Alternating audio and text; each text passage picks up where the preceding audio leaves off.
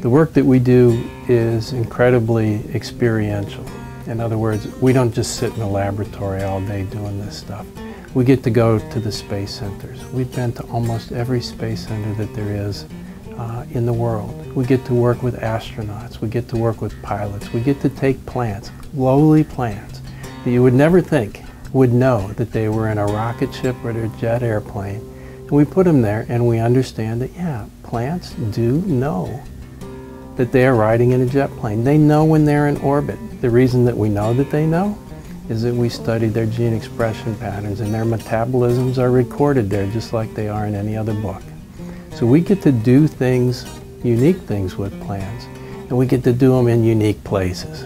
We've been to the Arctic, we've been weightless, we've been in jet aircraft, and we've interacted with some really incredible people along the way.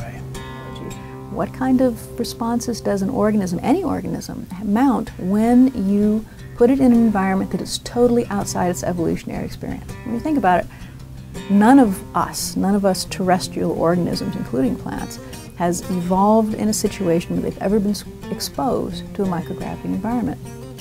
It's easy when you are exposed to something that you know, even if you yourself hasn't experienced, if you as an organism has seen it somewhere in your evolution. If you're cold, as a human, you put on a sweater. If you're cold in a plant, you turn on a whole bunch of genes that deal with cold response. But all of a sudden you're in an environment that you have no idea what to do with. What kind of metabolic response do you pull out of your toolbox to throw at this? You don't know. And so we're really interested in that from a very fundamental scientific point of view, is how do plants work? How do they do that when they're challenged with something that they have no idea what to do with? There's a few ways in which the work we do, I think, truly impacts society. The first and very practical one is that plants, just like here on Earth, ultimately will be the source of food, water, and air when we live on Mars. We have to take our ecosystems and our agriculture with us. There's no way we're going to live there long term without that.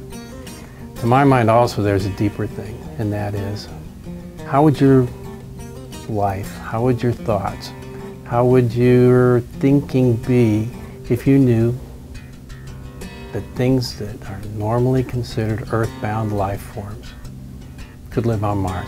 How would you think differently if there were plants growing on the moon? I think you would think that life has very, very, very strong ways of living in various places, and you'd no longer think we were limited to being on the surface of the Earth.